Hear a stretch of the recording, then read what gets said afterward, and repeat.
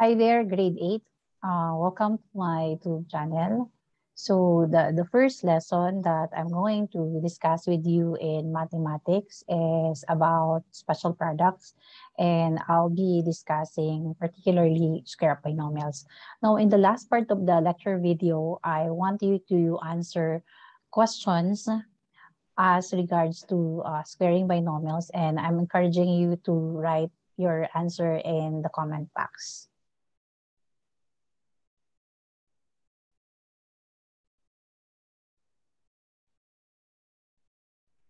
So as what I was saying, we'll be working on special products.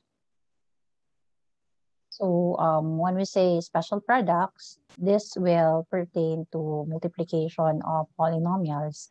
Why is it called a special? Because there will be special patterns that I'm going to introduce to you as we work on special products. And these special patterns, of course, are not applicable to all multiplication of polynomials. So the first special product that I'm going to introduce is the square of binomials. So with the square of binomials, it's necessary that you consider the term square as well as binomials. So when we say binomials, so these are polynomials with two terms. So if you remember, a term is always separated by a plus or a minus sign. Now, when we say square, we square an expression, meaning we multiply that expression twice by itself. So we're going to square binomials, and we're going to make use of a formula or pattern for us to easily perform that operation. But we have to recall first the area of a square as well as the area of a rectangle, because we'll be working on these formulas as we work on the pattern for square of binomials. Now, let's consider this square. So let's assume that this is a perfect square, okay?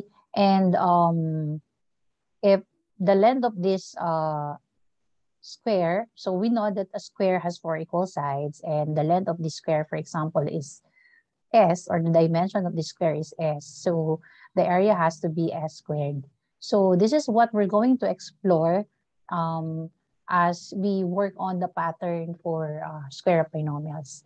Now, what if we're going to divide the square into different regions such that we come up with one big square, one small square, and then two rectangles of the same figure? Okay. Now, of course, you will agree with me as we divide this square into different regions, and you will agree that the sum on the area of each region, of course, must be equal to the area of this original square. And with that, we're going to equate the area on the sum as well as the area of the original square here, and we will relate this with the square of binomials. Now, if we're going to consider, or for example, assign the dimension from here up to here to x units, and from here to here to y units. Now, you will all agree that the side of this square is equal to x plus y. So as we get the area, that square, from the formula on the area of a square, so the area of that square is equal to quantity x plus y square. So as we expand this binomial, this is also the same with multiplying x plus y twice by itself. But we will not do that because this is a longer solution. But later we will verify as to multiplying the two binomials using the distributive property of multiplication will come up with the same derivation that we're going to work with. Okay. Now, you agree that the area of each region here, as we get the sum, is equal to the area of the big square here, which is actually the square of x plus y. So we're going to place the sum on the area of each region on the right side of the equation and then simplify. So that will be our pattern in working on the square of binomials. Now, so let's work on the area of this big square. If the dimension is x units, so the area must be x squared. Oh, I guess I have to change the color to a darker one. So let's temporarily make use of black. So this has to be x squared. And this rectangle of the same size with another rectangle here, if this is y, it should be x. So the dimension based from the area of rectangle is length times width. So we have xy here or yx. And then this must be xy also. Okay? Now, the area of this small square must be y squared. Now, combining the area of each region and equate on the left side of the equation, so we'll come up with x squared plus xy plus xy plus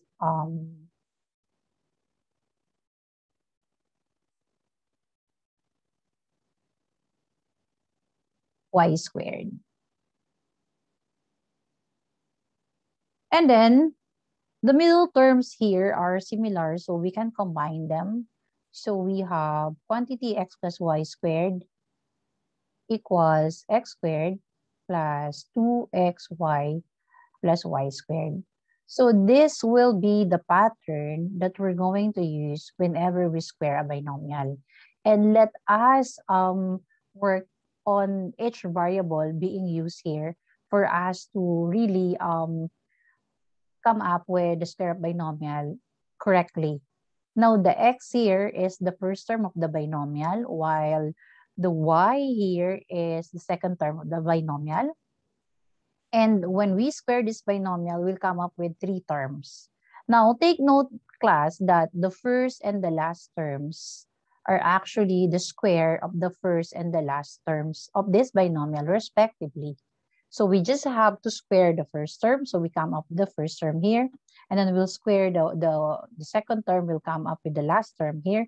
Now, the middle term is actually the product of the 2 terms. That's why we have x, y here. But you have to know that it has to be double. That's why we have a constant 2 factor here. Now, in the event that the operation of this binomial is subtraction, automatically the middle term will be a minus sign. Why? Because we are multiplying two unlike signs, like we are multiplying positive x and negative y, and then we multiply that by 2, so we'll come up with negative 2. Now, regardless if this is a plus or a minus sign, still the last term will remain as positive because any negative expression when raised to an even power will come up with a positive value.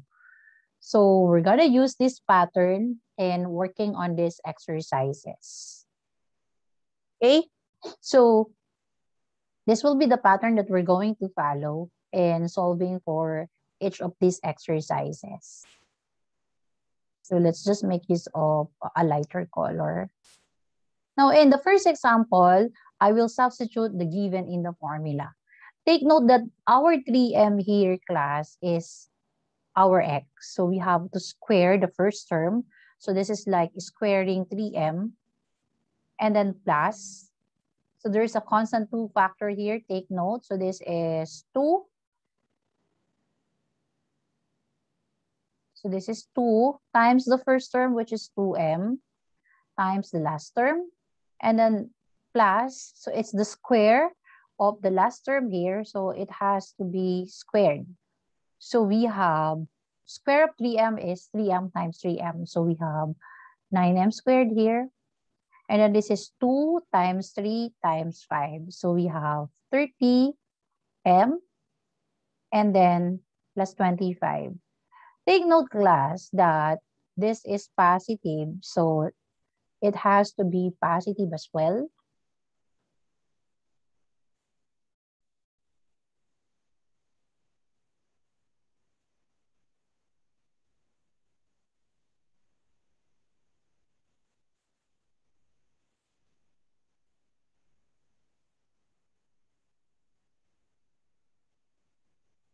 while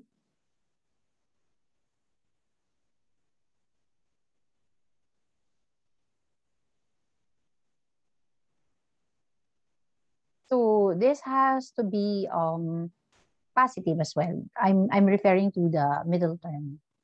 Now in number 2 until number 10, we're going to write the answer without substituting the given.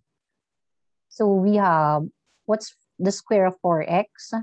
So this is actually square of the first term. So this is 4x times 4x. So we have 16x squared. And then since this is a minus sign, the middle term must be a minus sign. And for you not to forget the constant 2 factor here, you just make use of the exponent. And then you start by multiplying 2 to the first term times the second term. So take note that the second term is negative. That's why this will be a negative value. So this is 2 times 4. So this is 8 times 5, 40. And then you place side by side the variable x, y. And then the last term is the square of negative 5y. So this is negative 5y times negative 5y. So you have plus 25y squared. So that's the answer. So what's the square of the first term? 2a. So that's 2a times 2a. So you have 4a squared. And then 2 times 2a times 3b. So you'll have plus 12ab. And then the last term, 3b, must be squared. So you have 3b times 3b. So that gives you 9b squared. And then here, square the first term. So that's 5h times 5h. So that gives you 25h squared. And then this must be minus sign because 2 times 5h times negative 7 km gives you a negative value, which is negative 70 HKM. And then we'll square the last term. So what's the square of negative 7 km? So it's 49 k squared m squared. And then here, square of 11n is 121 n squared. And then 2 times 11n times negative 2 for the middle term. So we have negative 44n. And lastly, what's the square of negative 2? So this is plus 4. For number 6, what's the square of p? So it's p squared. And then the middle term is 2 times p times 4. So we have 8p here. And then 4 squared is 16. For number 7, square of 9w is 9w times 9w. So we have 81w squared. And then the middle term again is 2 times 9 times 2. So this is 36w. And then what's the square of the last term? So this is 4. And then first term, square of the first term. So it's square of 3x y squared. So this must be 9x squared y to the 4th. And then this is 2 times the first term times the last term. So we have 2 times 3 is 4 times 2 times 3 rather is 6 times 2. That gives you 12. And then x y squared z. And then we'll square 2z. So this is 4z squared. For number 9, this is 8y times 8y. So this gives you 64. Sorry. So this is 64 y squared. And then the middle term is 2 times the first term times the last term. So this is 16y plus the square of 1 is 1 times 1. So for number 10, what's the square of c? So this is c squared. And then 2 times c times negative 5. So this is negative 10c. Well, the square of the last term, which is square of negative 5, is 25. So this is how easy we square a binomial. So we just have to follow the pattern. First, we have to square the first term and then plus twice the product of the two terms. and then plus the square of the last term. Again, if it's sum of a square, it has to be a plus sign. If it's difference of a square, it has to be a minus sign. Okay? Now, the last part will be, so this is what you're going to work. So you're going to work on the square from number 6 to number 10, and then provide your answer in the comment box. So separate your answer by commas, like you write 6, then your answer, comma, and then number 7, comma, number 8, comma, and then number 9, your answer, comma, up to you reach 10. So you write all your answers in the comment box. So I hope you understood the discussion as regards to square of binomial. So more special products to be discussed in the next discussion. So for goodbye for now.